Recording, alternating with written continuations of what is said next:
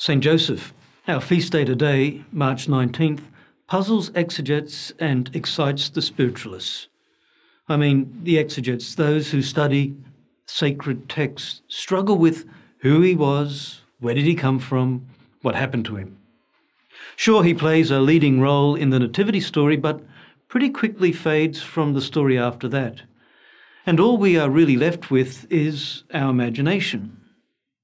But I suppose it is that unknown, that ambiguity, the humanity of being a caring father, a protective parent, a solid person of conviction behind the scenes that has attracted both saints and sinners to reflect upon who Joseph was and his response to the unique and yet terrifying situation he found himself in.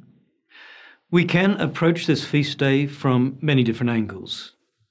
St. Joseph was a carpenter who earned an honest living, providing for his family. From him, Jesus learnt the value, the dignity, and the joy of what it means to eat bread that is the fruit of one's own labour.